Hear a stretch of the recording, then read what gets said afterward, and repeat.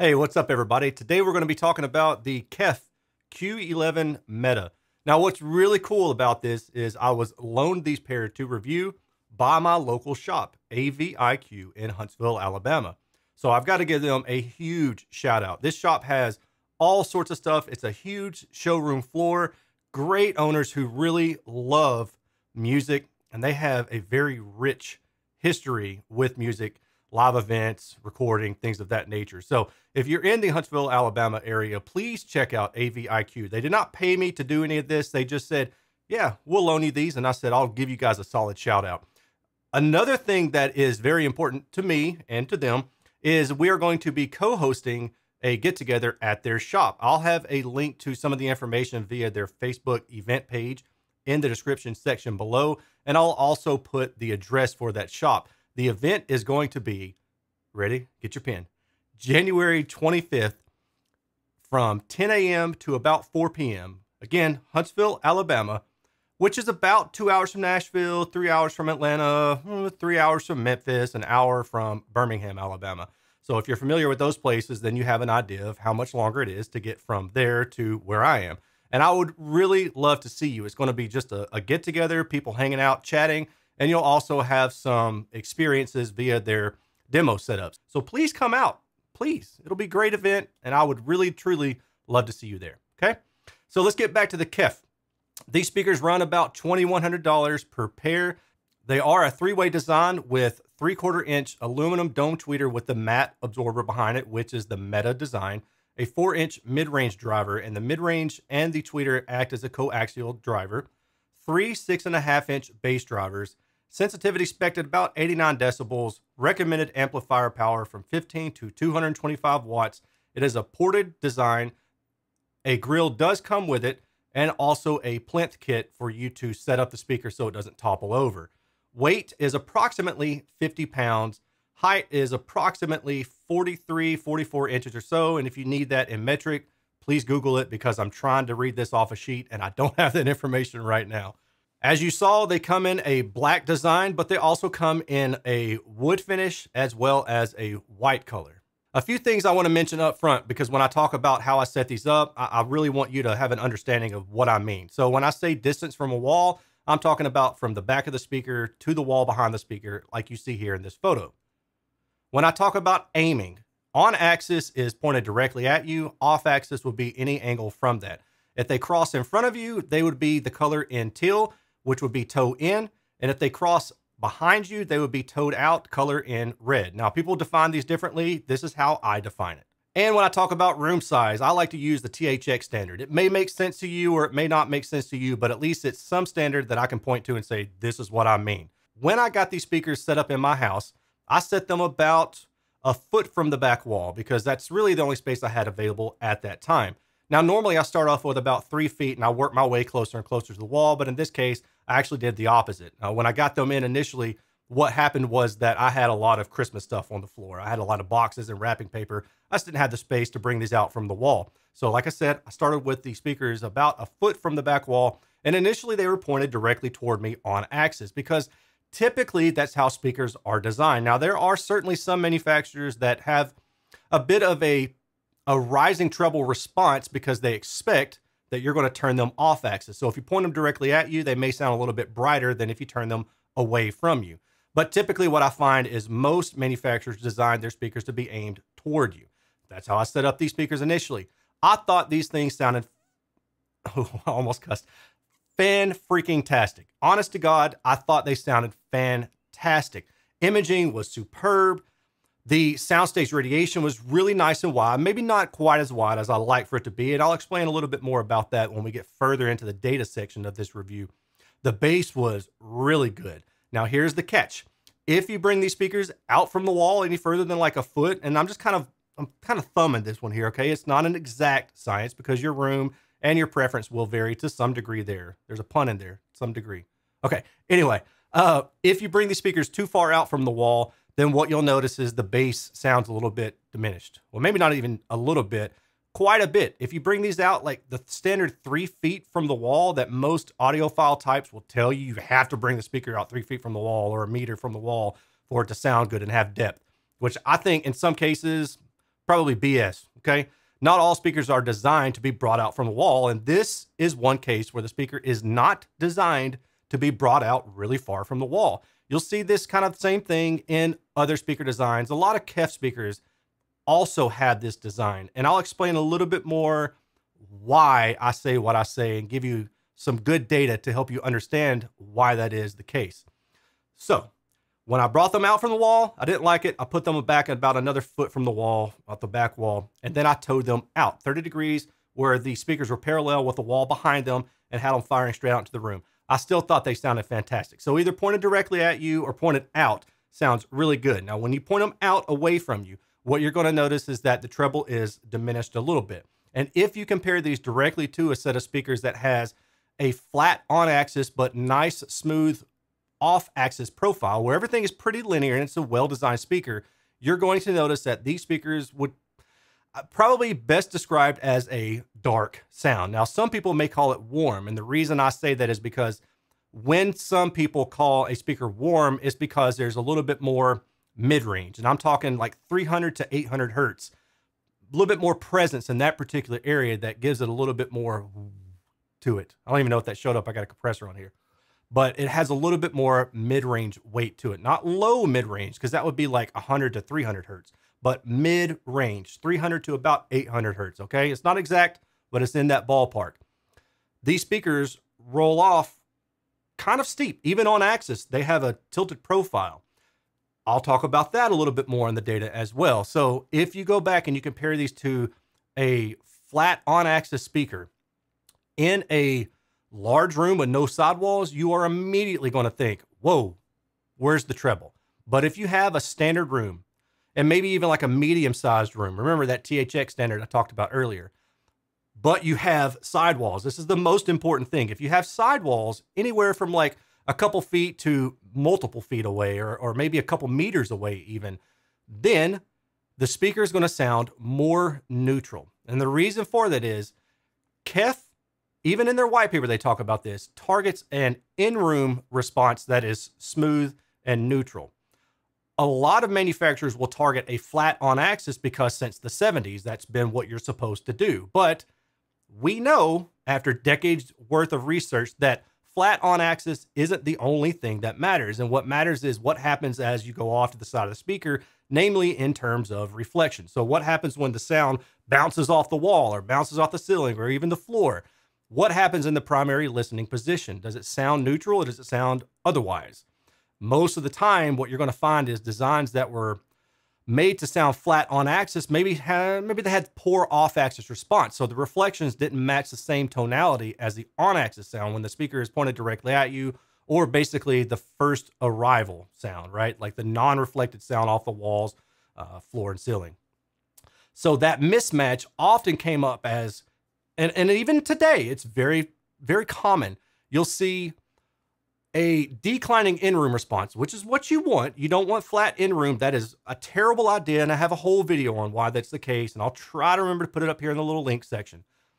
So what you want is a smooth declining in-room response, but a lot of manufacturers, when they target the flat response and don't care about what happens to the side of the speaker, what you wind up with is a declining response in the mid-range, and then it kind of flattens out in the high frequency.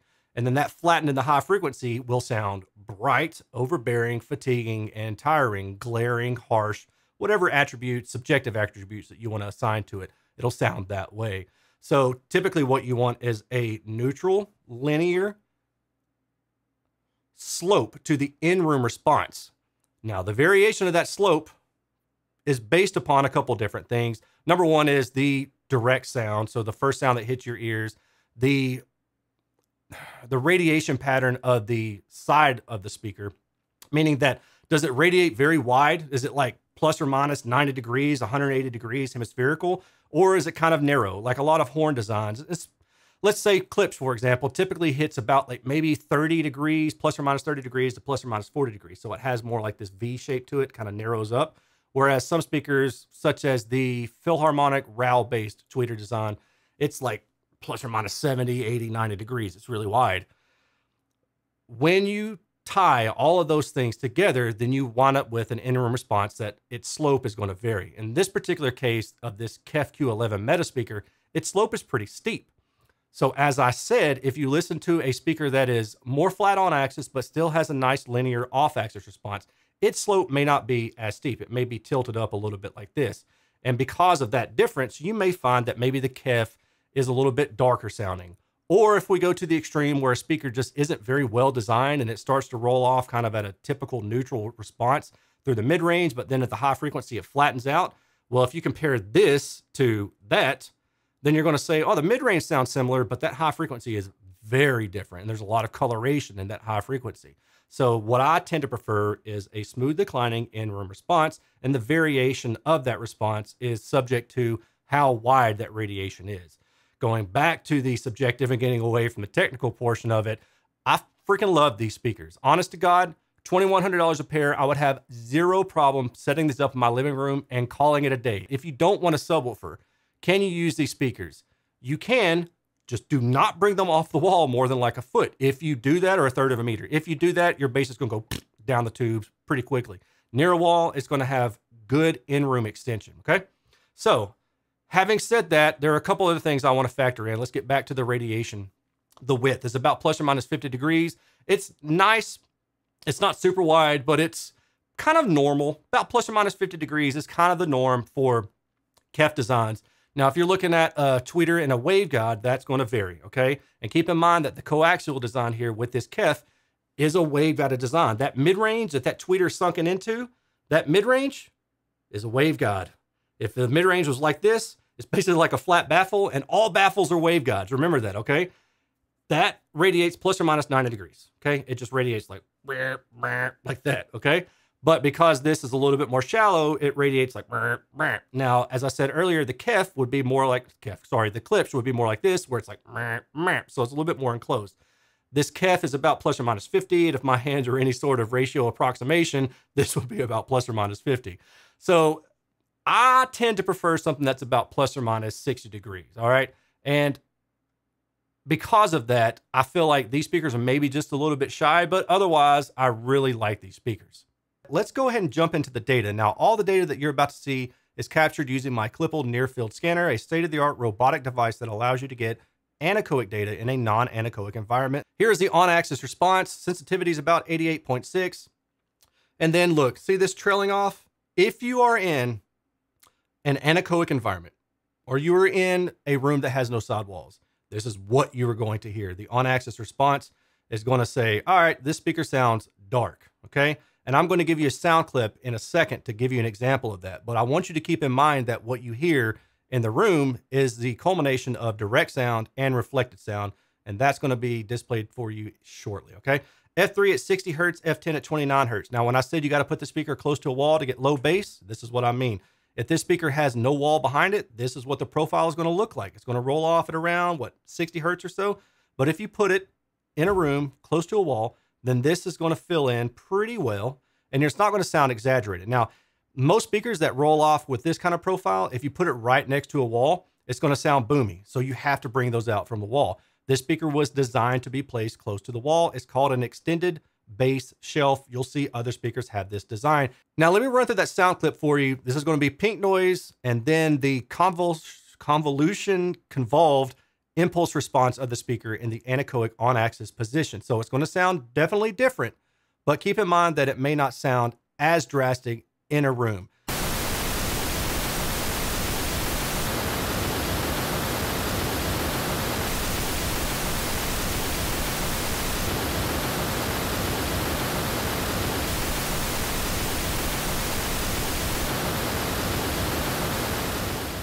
This is the CEA 2034 data set, same on axis, listening window as you saw before. But what I really wanted to point out was the decreasing on axis plus the somewhat flat directivity right through here equals very linear sound power. See the slope right here? These guys right here are a better predictor of what you're going to hear in the room. And speaking of in the room, this is the estimated in-room response. Okay, so accounting for sidewalls, especially floor and ceiling as well, but especially sidewall bounce. And then this is kind of how I heard the speaker, this blue line right here. Extremely linear in-room response, in-room extension to about 40 or 50 hertz when placed near a wall. Now, the next thing I wanted to do is give you an idea of when I say compare it to another speaker that has maybe a little bit wider profile or maybe is more flat on axis, okay? How does that sound compared to this particular Q11 Meta? And no better way to do that than with other speakers from the KEF line. So that's what we're going to do right here. I've got a few different speakers. I'm going to clear them all out. And I'm going to start with the Q11 Meta. This is the estimated in-room response. Now, if I bring in something like the R3 Meta, you can see that the R3 Meta through the mid-range, because I'm trying to match the 1 kilohertz area plus or minus an octave. You can see that through the mid-range, it's very similar. The bass profile is somewhat similar in its extended bass shelf response, but it doesn't extend quite as low. So let's just say 60 hertz for this one. And if I come down here, it's about 50 hertz at the same SPL, okay? But the main thing is this. See this orange right here, how it's about, what, maybe 2 to 5 decibels, depending on where the frequency is. This R3 Meta, when I reviewed it, I said it could sound a little bit bright if you point it directly at you. This Q11 Meta is going to sound a little bit dark, certainly compared to the R3 Meta. Now let's look at the Concerto Q Meta, because this is from the same lineup. The Concerto Q is very similar to the Q11, but this bass roll-off means that you can probably need to pull it out a little bit further from the wall than you would maybe the R11, okay? The Q11, I should say. But again, top end response is going to be about 2, maybe 3 decibels or so different from the Q11. So the Q Concerto is going to sound, I wouldn't say bright by a long shot, but it's going to sound a little bit more brighter than the Q11 Meta. And that's why I say the Q11 Meta would probably sound dark, especially if you're coming from a speaker like maybe a Martin Logan, a Focal, or even a Klipsch, where they have extended, or not extended, but boosted high frequency. And what a lot of reviewers, and I know this sounds like I'm picking on people, and I'm really not, this is just the God's honest truth. A lot of reviewers will say that those speakers, because of the boosted high frequency, sound like they have more resolution or more detail. But what they fail to understand is why it sounds that way. And if you have enough data, it's easy to understand why those speakers sound so different compared to something like this KEF Q11 Meta, okay? Burst decay shows some lingering resonances from about 500 to 1 kilohertz. These aren't huge resonances, but hey, they're there. This is the horizontal radiation. As I said, it's about plus or minus 50 degrees. I mean, it's not exact, because if you go to about 2K, it's about plus or minus 60. But down here in this trough, I'd say it's about plus or minus 50. Vertically, this is where I was saying in the lower frequency area, there's a little bit of a dip through here, and that's because of the multiple midwoofers or the multiple bass drivers, okay? But through the mid-range, you're about plus or minus 50, so you got a little bit more wiggle room, especially compared to standard two-way designs that don't use a coaxial speaker. Harmonic distortion at 86 decibels, and then at 96 decibels. Multi-tone distortion also looks quite good. And then if you use the subwoofer across at about 80 hertz, what does that do? That gives us a little bit more wiggle room and distortion, but honestly, not a whole lot. Dynamic range looks good, except we can see that the tweeter is kind of having some issues here, the high output volume. This is something that I see in a lot of speakers, especially the more budget-friendly speakers. In summary, what I think of the Q11 Meta is, if this is in your budget and this is something you're eyeing, go ahead and buy it. It's a really good speaker. It might sound dark to you if you have a big room with little to no sidewall reflection. And in that case, that would probably be the only reason you don't like this speaker. But if you have maybe a medium-sized room and you have nearby wall reflections, I would say like up to 6 feet or so, so maybe roughly 2 meters, then you're going to be completely fine. It won't sound as dark as the on-axis data shows. But if you don't have sidewall reflections, I think probably best to look at other options. Again, I want to give a shout out to AVIQ in Huntsville, Alabama for loaning me this pair of speakers. And once again, please come out to our event January 25th on a Saturday, 10 a.m. to 4 p.m. Information will be in the description section below. And if you'd like to support what I'm doing here, you can join me at patreon.com/Erin's Audio Corner, or you can use any of my generic affiliate links. If you're interested in buying the speaker, click that Crutchfield link and then type in Q11 Meta and then buy it through that. And that earns me a small commission at no additional cost to you. It's not a direct link because I don't do direct links anymore, but I'm just asking you, do me a solid if you want to buy the speaker, go out and use that affiliate link, or even Amazon, okay? All right, somebody just shot off a firework at my house. I know I live in Alabama. That's not a shotgun. Pretty sure that's a firework. I'm out of here before something hits me. I'll talk to y'all later. Peace.